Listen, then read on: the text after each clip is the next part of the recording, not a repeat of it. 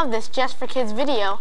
If you're having a little trouble with the picture on the TV now, maybe you just need to adjust the tracking on your VCR.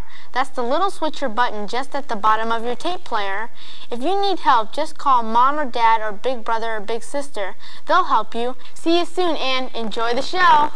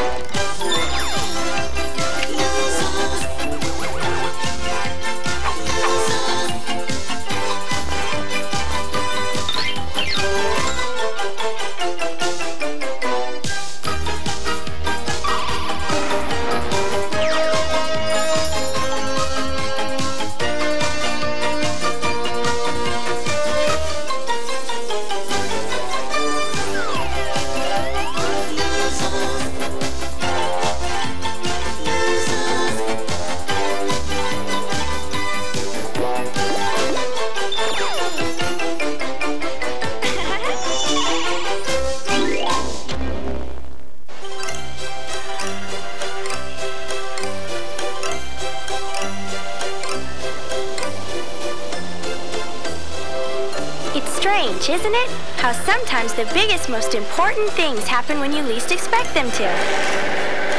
You see, it all started on a normal, perfectly ordinary day when some workmen brought up an old sunken ship from the bottom of the harbor.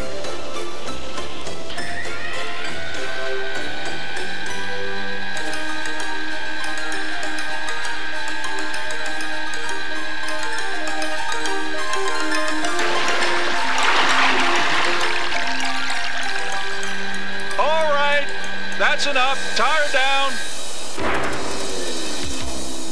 All right, men. Let's go have a look. Come on, guys. 38 years. We were still in diapers when this tub went down. Wonder what she was carrying. Well, whatever that stuff is, it's been underwater an awful long time. It's probably all junk by now. We might as well dump the whole cargo. Wait a minute. There's one carton down there that looks like it's still in pretty good shape. Of course, I didn't know it yet, but what those workmen found in that old sunken ship would soon change my life in a very special way.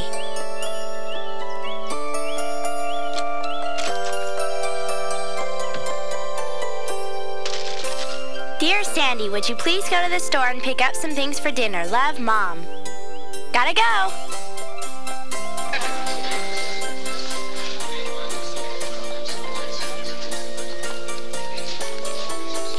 Well, all done. Steak and salad, huh? Looks like your dad's home. Not yet, but soon I hope. Mom and I miss Father a lot when he's away on his research trips, but we do the best we can till he gets home.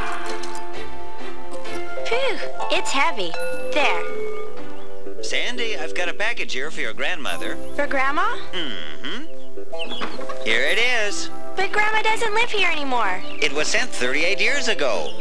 It was on a ship that went down in the harbor. They just recovered the cargo a couple of days ago.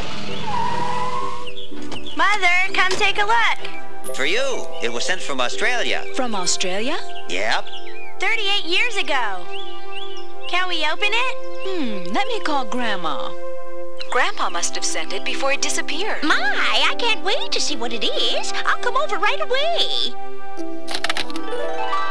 According to the postmark, Grandpa must have sent it to me just before his research team in Australia told us about his disappearance. I can't imagine what's inside. I hope it's all right after all this time. There. Huh? What could they be? I haven't the slightest idea. Look, a teddy bear. It's an Australian koala bear. Koala bears sure are cute. Whoever made it sure knew what they were doing. It must have been expensive. Why, Mom? If it was from a factory, it wouldn't look so real. It must have been handmade by an expert. Let your grandma have a look, dear. Sure, Grandma. It does look like a real koala bear. Imagine that after all these years, it's finally arrived. What do you mean, Grandma? You see, my dear, your grandfather knew how very much I loved koalas and that I'd always wanted to have one as a pet, so he promised to send me one. That was the last time I heard from him. He was in the Australian wilderness, you see, doing research on koala bears when he suddenly disappeared.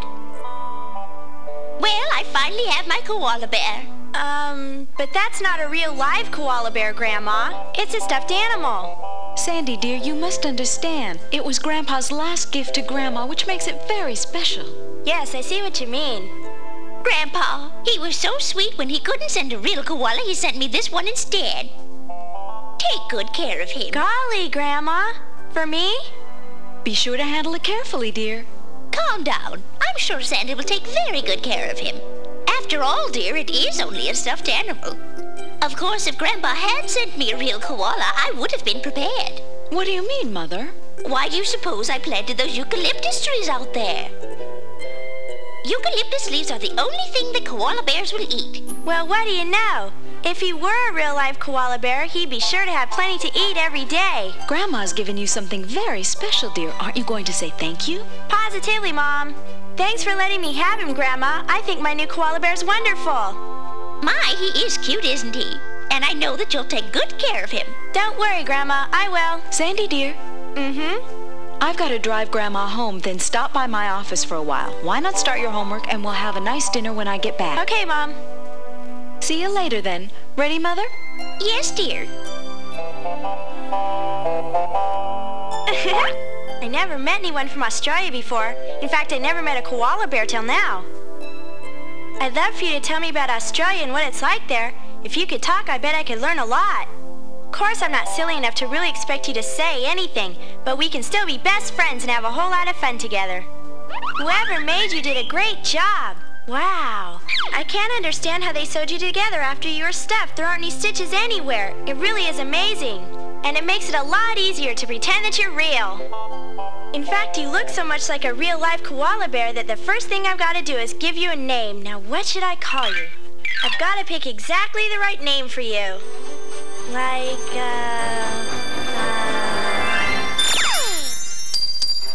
Blinky! Must be my imagination. I thought you said something, but how? Why, you're not even alive. Are you? Oh, please don't tickle me anymore. I give up. Honest, I do. Whoa! Whoa!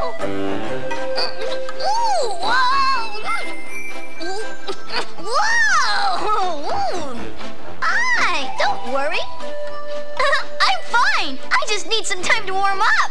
I'm just a little stiff because I've been sleeping for so long. Know what I mean? Yeah, sure. Like I was telling you before, my name is Blinky. What's your name? What's my name? I'm crazy. I mean, Sandy. I mean that my name is Sandy, but I think I'm going crazy because I'm sitting here talking to a stuffed animal. Are you really talking to me or am I dreaming? Why, of course you're not dreaming. I'm just as real as you are. See? But that's impossible. You weren't moving around a few minutes ago. I am now. You mean you can make the impossible possible? That happens to be my specialty. Well, I think you're quite wonderful, Blinky, and I'm very happy to meet you. You're embarrassing me. Can you tell me how long I was sleeping, Sandy? Huh? I really don't know, Blinky. How long ago was that package sent? Let me see. The mailman told me it was sent around 38 years ago. Overslept a little, didn't I? Well, now that you're here and awake, let's be friends. What do you say? You bet. We'll have lots of fun. Oh! Pinky! Lots of fun, huh? Without me, I suppose. I want to go home. Relax, Pinky. Everything's all right. Everything's not all right. You overslept again, didn't you? Goodness. 1, 2, 3, 4, 5. You've been asleep for so many years, I can't even count that high. Pinky! But now we're going home, you hear me? Come on. Hold on, Pinky. Don't be in such a rush. This is a wonderful place. And we're going to have a whole lot of fun here, I promise you. I even made a brand new friend named Sandy. Huh? Who's Sandy? Oh, glad to meet you. Pinky, stop being rude to Sandy. You hear? Why shouldn't I be rude to someone who's trying to stop us from going home? I'm your sister, Blinky, and you should listen to me, not her. Hey, Blinky was the one who said he wanted to be my friend. I'm not trying to keep him here against his will, right? I don't care what you say, Blinky, and I should go home now. It's not fair to make Blinky leave just because you want to. I'm very hungry, and I'm sure that Blinky is too. Yes, what do you think we're gonna eat, Smarty? We'll eat eucalyptus leaves like we always do, Pinky. Yeah. Uh-oh. Eucalyptus don't grow around here. Huh? Wait a minute, Pinky. Believe it or not, I smell eucalyptus. I don't believe it. There aren't any around here. Oh, yes, there are. Just look in the backyard. Where's that? Right this way. Follow me. Come on. You see, Pinky, my nose always knows. Just a minute, you two. Wait for me. You see, right over there. Golly, it's like a dream come true. Boy, oh boy, they sure are beautiful. I'm getting real hungry just from looking at them. Help yourself. Whoa! Oh, boy! Well, how is it? Is it good? It's better than even the finest Australian eucalyptus! You're just making that up, Blinky, because you don't want to come back home with me. I bet you're gonna like it once you try it, Pinky. I doubt it. You see, I told ya. Mother's back.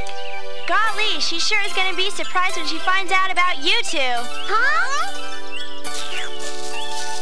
Better not let her mom find out. Grown-ups cause so much trouble.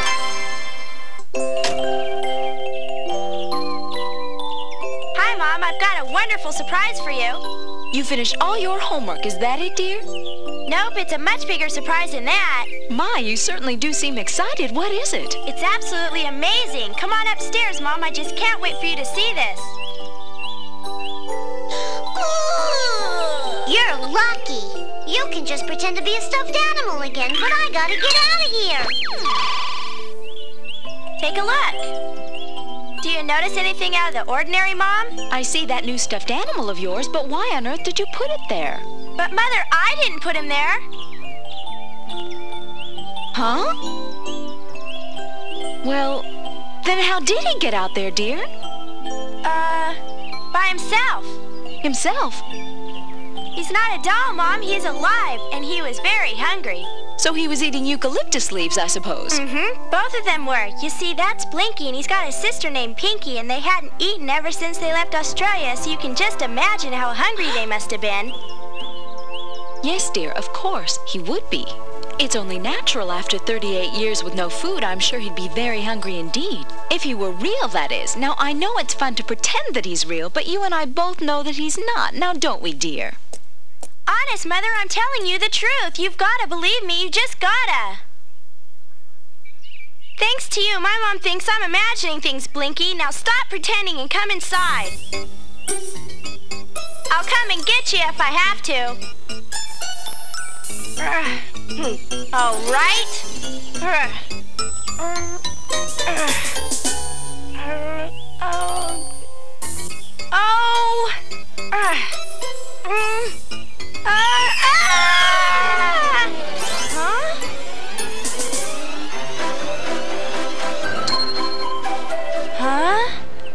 What happened?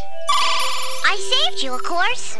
But if you weren't holding Blinky, I wouldn't have known you were in trouble, so you better be more careful from now on. Yeah.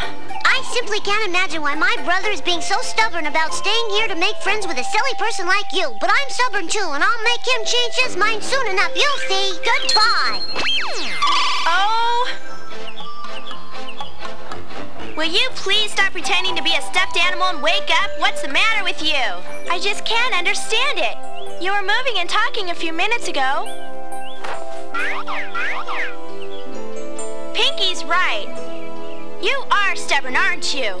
You win. I give up. See you tomorrow. Hi, Sandy. Oh, Mama, Blinky woke up. He's moving around and talking just like I told you. Come and see. Oh, I'm still so sleepy. Hey, don't fall asleep yet, Blinky. You gotta stay awake so you can meet my mom. Oh, no, not again. Blinky, wake up. Sandy? You sound terribly upset. What's the matter, dear? Something wrong? Blinky was talking, but then he fell asleep again. Really? You don't seem to have a fever or be coming down with anything. Perhaps all you need is a little more sleep, dear. I'm fine. Honest. You must be overtired or you wouldn't be imagining these things. I'm sure all you need is a little more rest, dear. That's all. You think I'm making it all up, then I'm lying, don't you? Of course not. I'm sure that whatever you're imagining seems quite real to you. I know that you'd never lie to me on purpose. I'm not imagining things, Mom. He is real. When he's asleep like he is now, he's like a doll. But when he wakes up, he's a real animal. And there must be some special way of waking him up that I haven't figured out yet. I see.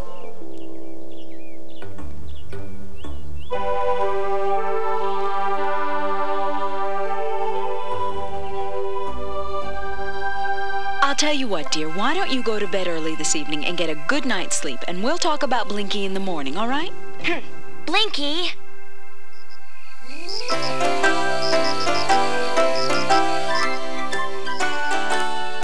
Oh, you? I thought you said you wanted to be my friend. Seems to me if you were really my friend, you would have shown my mother that I was telling the truth. That was a very mean thing to do. Well, what have you got to say for yourself, Blinky? What's the matter with you anyway?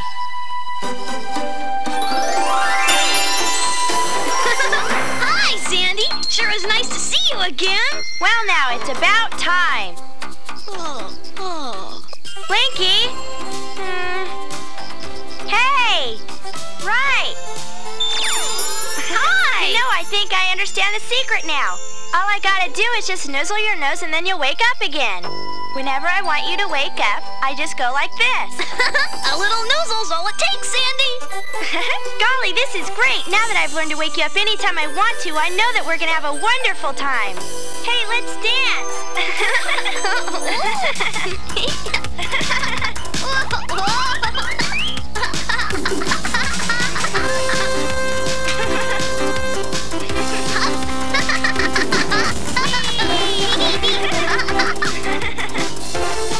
She should have been in bed by now. What is she doing up there? Looks like you're having fun. That's right, Pinky, we sure are. Hey, maybe this place isn't so bad after all. See? Told ya. Sandy? Pinky? What's going on up there? Sandy? Uh-oh. Hurry up! Into bed, quick!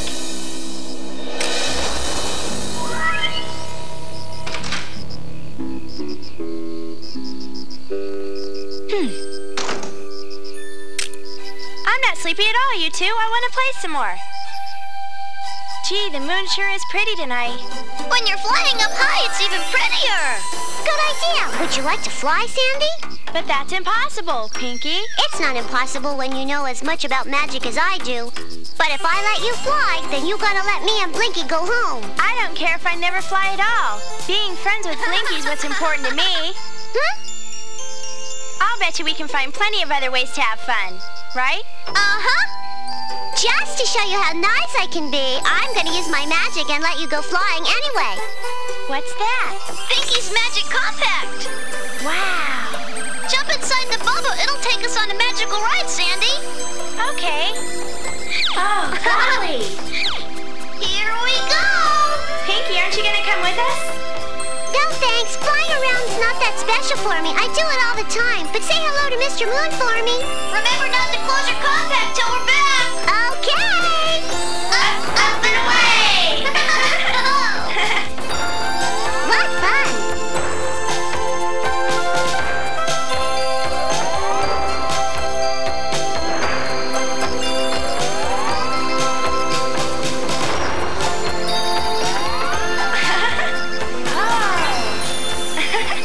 From up here, the city's all lit up like a Christmas tree. So beautiful. Uh-huh. Huh?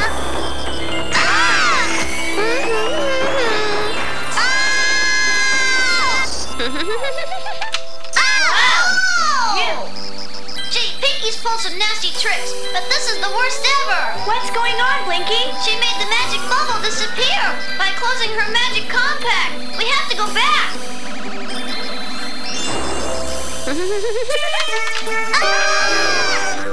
Oh, good.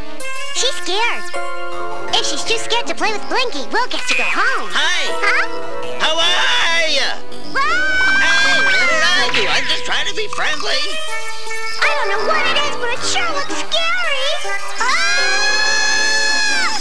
Come on now, Pinky. I know you can hear me. This joke's not funny. Cut it out. What if something's happened to Pinky's magic compact and she isn't able to help us? Then what do we do? Hold my hand and take a real deep breath. Don't you worry, Sandy. Everything's gonna be all right. I promise.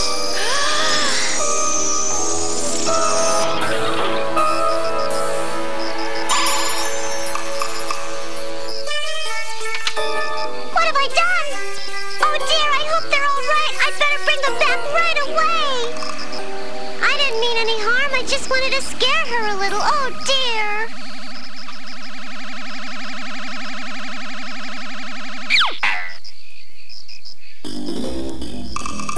So, Blinky took her with him into Magic Sleepy Time. I have to get their noses together to wake them up. Now. There, that ought to do it. Pinky, hide until I get my hands on you. You come back here. It wasn't my fault. We could have been hurt, you know. Lizard that was gonna eat me up. Just you wait. Hey, my bag of tricks. What a neat time-traveling watch. Where'd it come from? The high dinghy-do of Koala Land himself gave it to us, remember? I forgot. Hey, don't open that. It's magical flying pancake mix. Watch